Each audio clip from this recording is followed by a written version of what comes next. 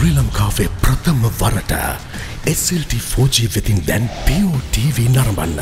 ඉදිරියටම ගෙන යන SLT 4G. ලෙන්ගතුකම වැඩි කරගන්න ලව්ජු රුපියල් 50ට අඩු කළා. මාමේ එන්න අපිට එකක් බොමු.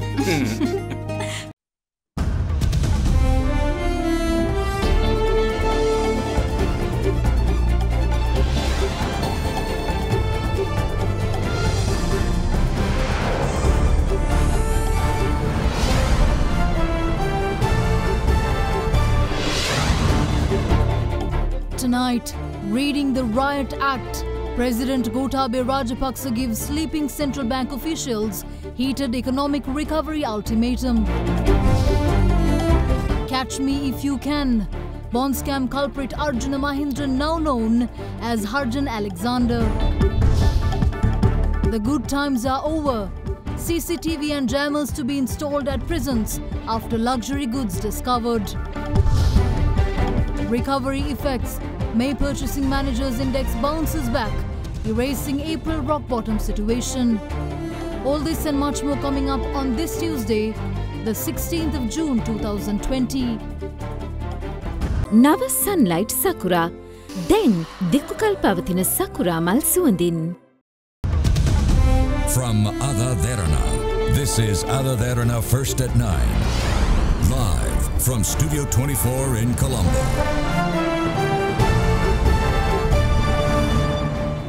A very good evening and welcome to First at 9. I'm Shanella Fernando. Moving on to your top stories for tonight.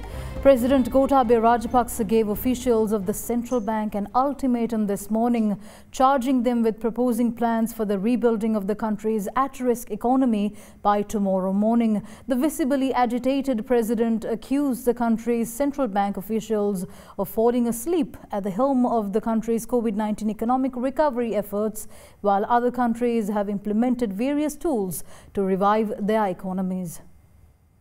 සෞඛ්‍ය ක්‍රයිසිස් එක. ඒක ඉකොනොමික් ක්‍රයිසිස් එකක් වෙන්න දෙන්න පුළුවන් කමක් නැහැ. ලොකු රටවල් විතරක් නෙවෙයි පොඩි රටවල් පවා සෙන්ට්‍රල් බැංක්ස් විශාල පියවරවල් අරගන්න. දැන් අපි මොකද්ද පාවිච්චි කරලා තියෙන ටූල් එක?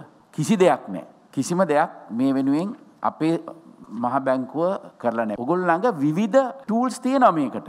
ඒ ටූල්ස් පාවිච්චි කරන්නට ඕන. හැබැයි අපේ මහ බැංකුව කිසිම ටූල් එකක් පාවිච්චි කරන්නේ නැහැ. නිකන් නිදා ගන්නවා. අපි කිව්වේ රුපීස් 150 බිලියන් මේ බැංකුව වලට දෙන්න. මේ බිස්නසස් වල වැරද්දක් නෙවෙයි. පසුගිය වැරදි නිසා හැම කම්පැනි එකකටම රජයෙන් විශාල මුදලක් ගෙවන්න තියෙනවා. දැන් මේ මුදල මේ අයට සිකියුරිටි එකක් හැටියට තියාගෙන බැංකු වලින් ඉඩ දෙන්න මේ අයට ලෝන් එකක් ගන්න. එතකොට ඒගොල්ලන්ට පුළුවන් ඉකොනොමි එක දුවවන්න. මේ මනි සර්කියුලේෂන් එකනේ මේක සිම්පල් දෙයක් නේ මේ බේසික්ස් ඔෆ් ඉකොනොමික්ස් නේ. හැබැයි ඕගොල්ලෝ මොනවද කරන්නේ?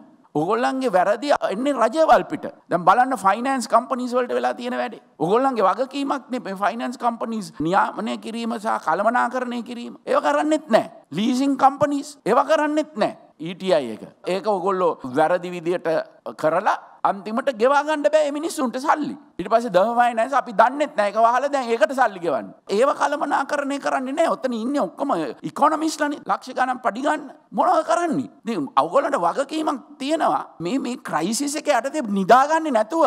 ඔයගොල්ලෝ මේ කියන මේ විවිධ ක්‍රමවේදයන් හරහා දැන් මම දීලා තියෙන ඔයගොල්ලන්ට ක්‍රමවේදයක්. ඒක ඔයගොල්ලන්ට කරන්න බැරි නම් හෙට උදේ වෙනකොට ඔයගොල්ලන්ට දෙන්න පුළුවන් ක්‍රමවේදය මට ඉදිරිපත් කරන්න. මේ බලන්න අනිත් රට small and medium size businesses බේර ගන්න කරන වැඩ කොහේව අපේ අය කරනවා. එක්ක ඔයගොල්ලෝ මාව අමාරුවේ දාන්න ආණ්ඩුව රජයට පහසු තත්ත්වයට පත් කරන්න ඉන්න අය මට මේ විදිහට කතා කරන්න ඕනේ නැහැ. ඔයගොල්ලෝ ඔයගොල්ලෝගේ රාජකාරිය කරනවා නම් මාස 8ක් දැන් මම පත් වෙලා. ආපු දවසේ ඉඳලා මේ කියනවා මේ අපි ඉකොනොමි එක ගෙනියමු වැටිච්ච ඉකොනොමි එක කියලා. මට ඕනේ නැහැ ගිය ආණ්ඩු කරපු වැරදි ගැන අරවා මේවා කතා කරන්න. නමුත් ඔයගොල්ලෝම දන්නවනේ. ඔය බැංකුවේ හොරකම් කරනකොටමත් ඔයගොල්ලෝමනේ හිටියේ.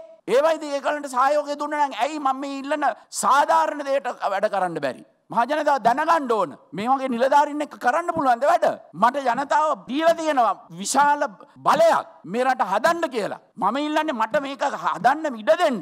කොරෝනා වෛරසයක් ආවා. ඒක අද ලෝකයේම කවදාකවත් නැති ආර්ථික අර්බුදයකට ඇවිල්ලා තියෙනවා. සෞඛ්‍ය දෙපාර්තමේන්තුව යුද හමුදාව බුද්ධියංශ පොලිසිය මේවා කැපවීමෙන් වැඩ කළා අපිට පුළුවන් වුණා ලෝකේ අනිත් රටවලට ඉස්සෙල්ලා මේ නැවතත් රට යථා තත්ත්වයට ගේන්න. දැන් අපිට තියෙන්නේ මේක ඉකොනොමික් ක්‍රයිසිස් එකක පහළටම වැටෙන්න ඉස්සෙල්ලා මේක ගොඩ ගන්න. ඒකක තියෙන ඔයගොල්ලන්ගේ අතේ. දැන් ඒක අපි කරන්න මට ඉඩ දෙන්න. මම කල්පනා කළා මේවා බලලා මම කියපු එක කරන්නවත් ඔයගොල්ලෝ ඉදිරිපත් වෙන්න. ඒකටත් බ්ලොක් කරනවා. මට කියන්න තියෙන්නේ එච්චරයි. කරුණාකරලා මම කියන දේ අප්‍රූව් කරන්නේ නැත්නම් ඕගොල්ලන්ගේ එක හෙට උදේ වෙනකොට දෙන්න. Former central bank governor at the time of the central bank bond scam, Arjuna Mahendran, has reportedly changed his name by official means in a bid to escape the long hand of the law. This revelation was made during court proceedings by Deputy Solicitor General Derana Singh, who stated that Interpol has informed the Attorney General's department that the chief suspect in the massive bond scam is now known as Arjun Alexander.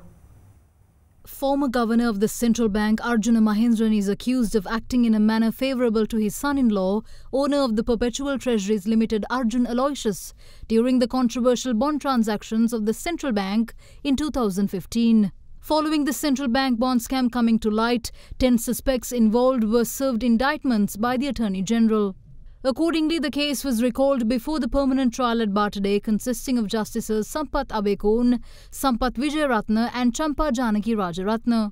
When the case was taken up today, Deputy Solicitor General Derana Singha, appearing on behalf of the Attorney General, revealed that according to Interpol, Sri Lanka's most wanted fugitive, former central bank governor Arjuna Mahendran, has changed his name to Arjun Alexander. The Deputy Solicitor General informed court that the Attorney General had asked his Singaporean counterpart whether the extradition proceedings of Mahendran needs to be amended. However, the Singapore Attorney General's department had informed Sri Lanka's AG that there was no need for such amendment. The Deputy Solicitor General also informed court that he is ready to make further submissions if amendments are to be made pertaining to this case. Furthermore, the Deputy Solicitor General stated that the 10th suspect in the case, Ajahn Punchiheva, is currently residing in Singapore. He requested the court to issue notice on Punchiheva, summoning him before court. Accordingly, the 3-member judge bench issued notices to the 10th suspect of the case to appear before court and ordered the case to be taken up again on the 17th of November. The Commissioner General of Prisons, Tushara Upuldeniya, stated that steps will be taken to install surveillance cameras in all prisons in the country, adding that telephone jamming systems will also be installed at prisons following the discovery of luxury goods in the possession of select high-profile inmates. Meanwhile, speaking at another media briefing, Head of Traffic Division DIG Ajit Rohana states that new regulations will be added to the prisons ordinance to prevent illegal items being taken into prisons. A search operation conducted by the intelligence unit at the Negombo prison has uncovered a luxury bed, a fan and a refrigerator in one of the cells occupied by an inmate sentenced for organised crime activities. විශේෂයෙන්ම පසුගිය දිනක මීගමු බන්ධනාගාරයේ සිද්ධිය සම්බන්ධයෙන් සාකච්ඡා කරනවා නම් මම බුද්ධි කුමසාරිස් සිටියට ඉන්නකොට තමයි ඒ අත්අඩංගුවට ගැනීම සිද්ධ කරේ ලැබුණු තොරතුරුකට අනුව. ඉතින් ඒ අනුව දැනට ඒ සම්බන්ධයෙන් බන්ධනාගාර දෙපාර්තමේන්තුවේ පරීක්ෂණයක් සිදු වෙනවා. ඒ වගේම එම අධිකාරීවරයා මේ වනට ස්ථාන මාරු කරලා තියෙනවා. ඒ වගේම තමයි අපරාධ පරීක්ෂණ දෙපාර්තමේන්තුවනුත් මේ සම්බන්ධයෙන් පරීක්ෂණයක් පැවැත්වෙනවා.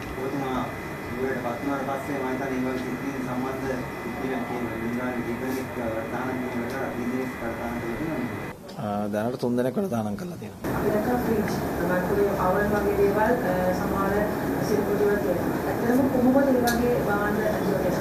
ඔව් ඉතින් ඒක පැහැදිලිවම වගකීම ඒ ආයතනයේ අධිකාරීවරයා. අධිකාරීවරයාගේ අනුමැතියෙන් තමයි දැනට තියෙන තොරතුරු අනුව ඔහු අනුමත කරලා තමයි අරන් යන්නේ. මේක සංගවගෙන ගෙනියන්න පුළුවන් දෙයක් නෙමෙයිනේ.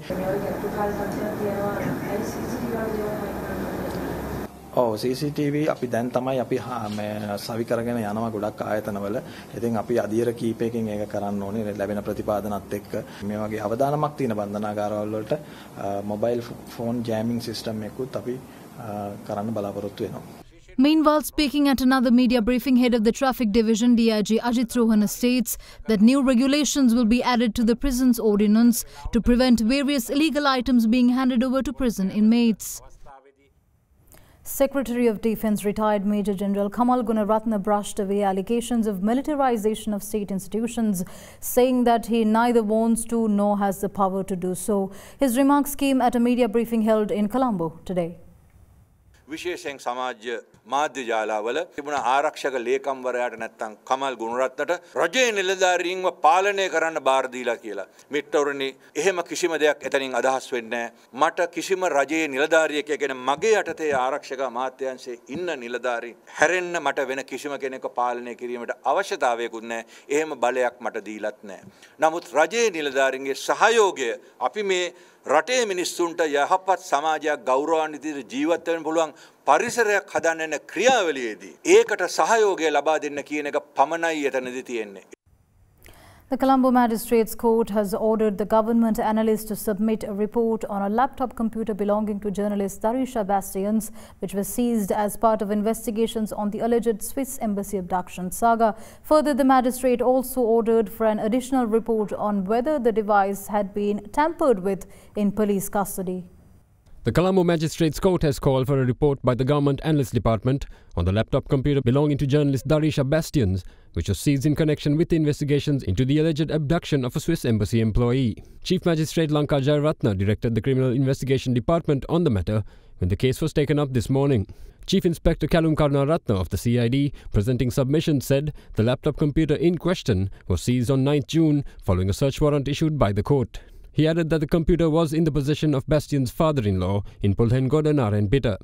Attorney-at-law Shiraz Noordin, who appeared on behalf of Bastian, said despite the CID claiming the laptop was seized on 9th June, it was in fact taken into police custody on 4th June, days before the search warrant was issued.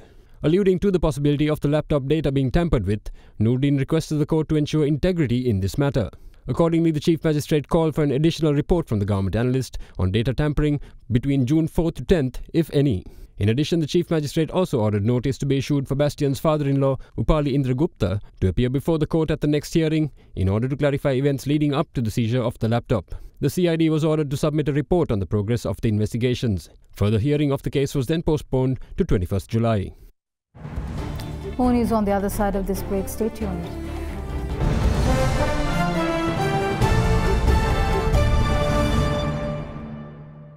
Corona වෛරසය පැතිරීම වළක්වන්න සබන් යොදා දෑත් සෝදන්න.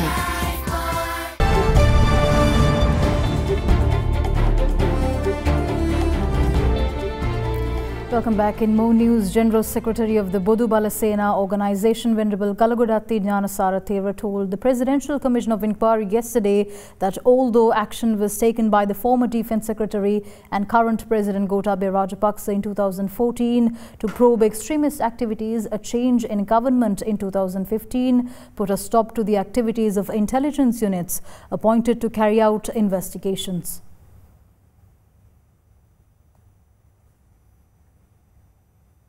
General Secretary of the Bodu Bala Sena Organisation, Venerable Kalagodatti Jnanasara Thera, gave evidence at the Presidential Commission of Inquiry probing the Easter Sunday attacks yesterday. The Thera told the Commission that at present there are 6 extremist Jamaat organizations operating in the country. The Thera also stated that activities of the World Assembly of Muslim Youth are clearly visible in the country these days, with its local headquarters situated at Mahavila Gardens in Dematagoda. The Commission was also told that former Eastern Province Governor MLM Hizbullah's son heads an organization called the Hira Foundation, which follows the Jamaati Islami ideology, and that he was convinced that the former governor too subscribes to these extremist views. The Commission then questioned the Thera with regards to previous statements that alluded to former Minister Rishad Batiuddin being behind the Tawheed organization. The Thera revealed that the former Minister Batiuddin had accompanied his wife to cast her vote, with her wearing a full face covering. He added that the former minister possesses significant assets and influence in the Batiklo, Ampara, Puttalam and Bavonia areas, and that it was clearly evident that he was a follower of the Wahhabi ideology. The Thera also told the Commission that at a Defence Ministry meeting that he attended in 2014, he revealed 25 points, including the need to deport foreigners involved in the dissemination of the Tawhid Jamaat ideology and the conducting of extremist sermons at madrasas in the country. At the meeting, the Thera stated, was the former Defence Minister and current President Gotabaya Rajapaksa and intelligence officials such as Brigadiers Henda Vitarna and Suresh Sali. The result of that meeting was the appointment of a special intelligence unit to look into Islamic extremism. However, after 2015, with the new government taking office, no action was taken with regards to his revelations, the Thera added. The Commission was told that religious tensions were created at the time, such as the Teldania and Digana riots, as a distraction from the no-confidence motion faced by the Prime Minister at the time. A female patient who had recovered from the COVID-19 virus has been reported to have been reinfected with the virus days after returning home after full recovery. However, Chief Epidemiologist of the Epidemiology Unit, Dr. Sudat Samaravira, stated that the case poses no risk of community transmission. In the meantime, the government has given the green light to operate day care centres from 1st of July. The country's COVID-19 recoveries have increased to 1,371, with a confirmation of 29 more recoveries by the Ministry of Health. With that, the total number of active cases from the virus now stands at 532. Furthermore, 28 more naval personnel recovered from the virus, bringing the number of recoveries among naval personnel up to 740. Meanwhile, 16 positive cases were confirmed during the last cycle, with 6 of the patients recent arrivals from the Maldives. Furthermore, 5 arrivals from Kuwait, 2 arrivals from Bangladesh and Pakistan also tested positive for COVID-19, while the remaining cases were Navy sailors. In a new development, a female patient who recovered from COVID-19 has shown symptoms of the virus once again, resulting in her being admitted to the Anuradhapura Teaching Hospital for further treatment. Following her admission, she was subjected to a PCR test, which confirmed her positive infection. The 36-year-old female patient had arrived in Sri Lanka on the 18th of May, and she tested positive for the virus on the 28th of May for the first time while in quarantine. She was then admitted to the Homagama Base Hospital for treatment, and she returned home after recovery last Sunday.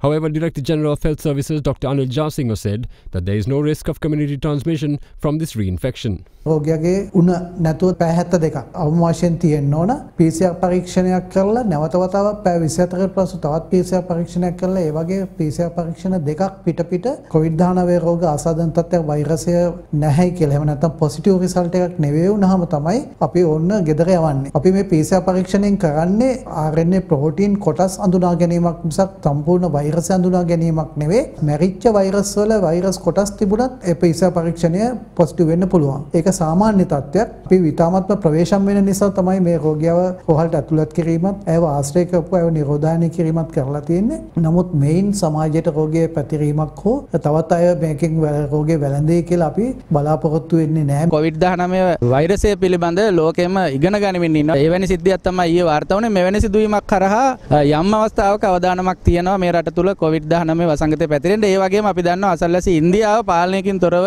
COVID-19 වෛරසය පැතිරෙමින් යනවා. මේ නිසා ඕනෑම මොහොතක නීත්‍යානුකූල නොවන අන්දමින් මොහොතෙන් මේ රටට යම් ආසාදයක් පැමිණීමේ සහ එහෙම නැත්නම් මේ රටේ පුද්ගලයෙක් දීවරයෙක් වැනි පුද්ගලයෙක් ආසාදනීමේ හැකියාව තියෙනවා. ඒ නිසා ජනතාව මේ සියල්ල අවබෝධයෙන් ඕනෑම මොහොතක දෙවෙනි රැල්ලකට සූදානම්ව කටයුතු කරන්න ඕන.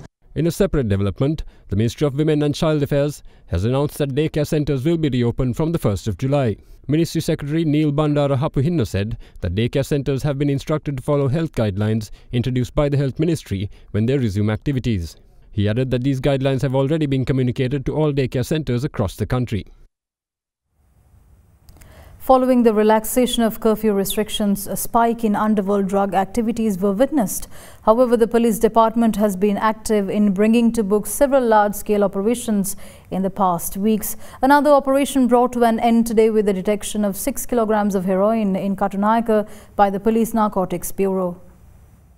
The Police Narcotics Bureau arrested a suspect with over 6 kilograms and 137 grams of heroin in Kurana Katunayaka in the Negamba Police Division. The arrested suspect was a 45-year-old residing in Katunayaka.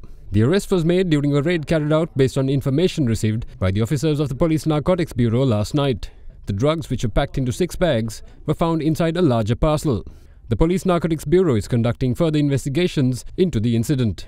In a separate development, a bank account containing millions of rupees belonging to the suspect who was arrested in Minuwangoda over links with drug dealers has been suspended. According to preliminary investigations conducted, transactions amounting to rupees 120 million had been carried out through the account within the last year.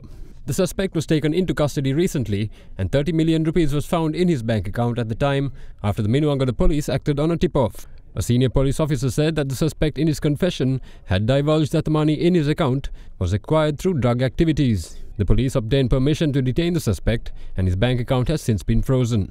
Further investigations have revealed that the suspect also had ties with infamous drug dealers operating overseas. A circular has been issued informing public officers that the suspension of the recovery of installments and interest for the loans granted to them as a COVID-19 relief measure will not be applicable from the month of June 2020, the Ministry of Public Administration stated. Rather, Secretary to the Ministry of Public Administration, Home Affairs, Provincial Councils and Local Government, J.J. Ratnasiri, has notified secretaries to ministries, chief secretaries of provinces, heads of departments of the decision in a circular titled Providing Relief to Public Officers Considering the Situation Arisen Due to COVID-19. It says that the decision taken to suspend the recovery of installments and the interest for the loans which have been granted to all public officers under the vote advance of public officers in advance accounts of Part 2 of annual estimates until further notice as per the Section 2 of Public Administration Circular 7/2020 shall not be applicable from the salary of the month of June, and relevant loan installments and interest shall be recovered from the salary of the officers concerned as before it said. The circular has been issued with the concurrence of the General Treasury.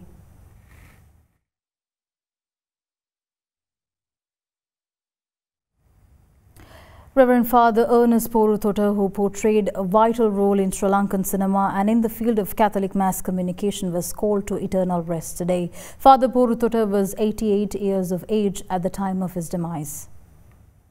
Reverend Father Ernest Poruthotta had been receiving treatment in a private hospital at the time of his passing. Born in 1931, Father Ernest Poruthotta was ordained in February 1957 at St. Lucia's Cathedral in Kotahena. While being an integral part of the Young Christian Workers Movement, Father Poruthotta was also the founding director of OCIC, the Sri Lankan chapter of the International Film Award Cygnus Awards.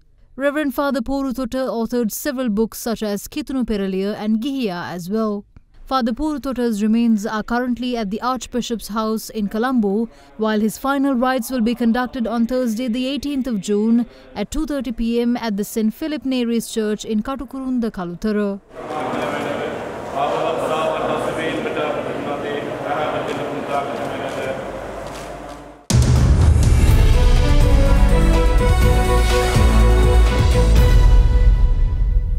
In your business news, the central bank's purchasing managers index for the month of May has recorded a spike reaching 49.3, which is an increase of 25.1 index points from the all-time low of 24.2 recorded in April 2020. The increase has been attributed to the gradual resumption of economic activity following the easing of lockdown protocols. The country's manufacturing sector PMI recorded a noticeable bounce in May 2020, reaching to 49.3, which is an increase of 25.1 index points from the all-time low of 24.2 recorded in April 2020. The central bank says that the gradual easing of restrictions for mobility has contributed to the resumption of economic activities in the manufacturing sector. The production sub-index reported an index value of 51.1 in May 2020, compared to 3.5 reported in April, reflecting a significant expansion in volume produced, particularly in manufacturing of food, beverages, and manufacturing of the textiles and wearing apparel sectors. Further, the new orders, stock of purchases and employment sub-indices also improved during the month of May, yet remained below the neutral level. Meanwhile, suppliers' delivery time lengthened at a slow pace during the period, signalling a softening of stress on the supply chain. Many respondents in the manufacturing and textile and wearing apparel and manufacturing of chemicals and chemical product sectors highlighted that they still have not received orders for their products, and therefore they have initiated to produce some alternative products relating to health and safety instead of the regular products. The overall expectations for manufacturing activities for the next 3 months significantly increased compared to the previous month, yet the central bank says that manufacturers are still concerned that the COVID-19 pandemic would continue to affect the consumer demand.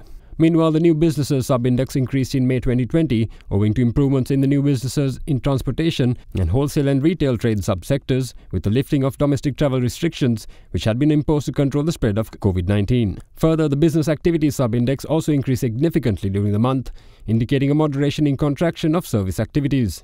Business activities of transportation, wholesale and retail trade, professional services and telecommunication subsectors showed an improvement over the previous month with the normalization of business activities. However, business activities related to the tourism industry, including accommodation, food and beverage subsectors, declined owing to restrictions imposed on hotel operations and zero international tourist arrivals for the second consecutive month. Sri Lankan shares finished a touch higher today, supported by industrial stocks after data showed that manufacturing and services activity in the country picked up in May as coronavirus restrictions eased. The old share price index closed up 0.10% stronger at 4,915.56 points. Foreign investors were net sellers, offloading about 543.6 million Sri Lankan rupees worth of shares. Trading volume fell to about 25.5 million compared with 30.9 million in the previous session. Here's a brief report on today's market performance. Today the market was on a more of a positive momentum compared to the last three trading sessions. Basically, we saw the market boosting up at the start of the session itself and then being flat during the mid of the session. However, towards the end of the session, we saw a bit of selling pressure again creeping back into the market, erasing most of the positivity that was created at the start of the day. About 71% of the turnover, mainly from the banking sector counters, especially commercial, HNB, Sampat Bank, and we saw even LOLC, which has been active in the past few days, being active today as well. Selling pressure was mostly again from the foreign side, again mainly in the banking sector counters. HNB voting, HNB non-voting and LOLC were the main shares that we saw foreign selling in. Over 200 million of net foreign outflow was recorded today, with turnover levels again crossing a billion rupee mark, with retail, high net worth and institutional investors very active in the market, mainly on the local side. The Sri Lankan rupee ended at 186 rupees against the US dollar, which account for 0.05% depreciation for the day, compared with last session's close of 185 rupees and 9 cents. The currency is down 2.59% so far this year. Now let's have a look at how the rupee traded against other major currencies during the day today.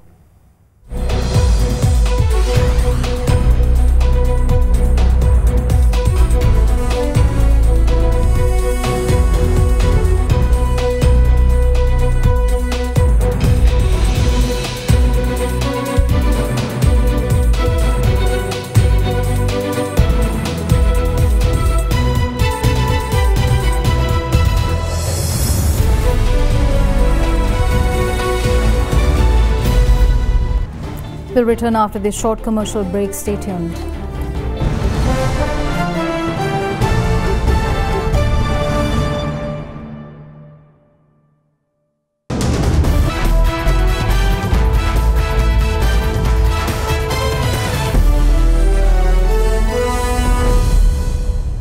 In your sports news, the Board of Control for Cricket in India has announced that the Indian tour of Sri Lanka, which was scheduled to work off on the 24th of July, has been called off due to the prevailing COVID-19 pandemic. The tour was to consist of 3 one-day internationals and 3 T20s.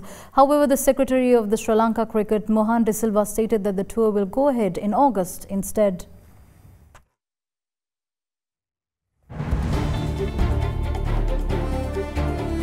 That's a wrap from here at First at 9. Thank you for joining. I'm Shanella Fernando. Good night.